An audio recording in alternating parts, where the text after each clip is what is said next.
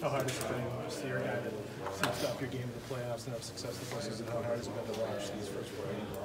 Yeah, you never love it. I mean, watching is always hard, especially in the playoffs. But obviously, we did a good job last game, and we're proud of that. And looking forward to moving on to tonight. It's going to be another hard fun game.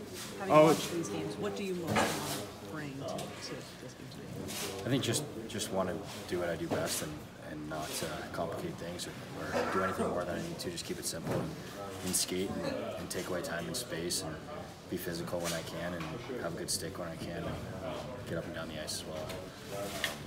Win some face-offs and just do what I do when I'm playing out. There's always a few shifts where you have to shake off some rust coming back from injury. Do you think that'll be a challenge for you tonight, just given the magnitude of this series that's gone so far? Yeah, I think it'll take as long as you think it's going to take. So if you think it's going to take a few shifts, it'll take a few shifts. I'm trying to be ready when the puck drops. I've been skating for 2 weeks, so we'll see.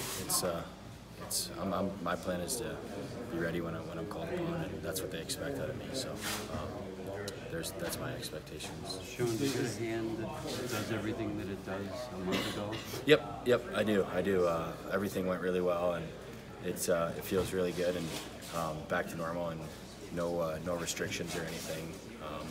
You can go in the circle, you could draw all that.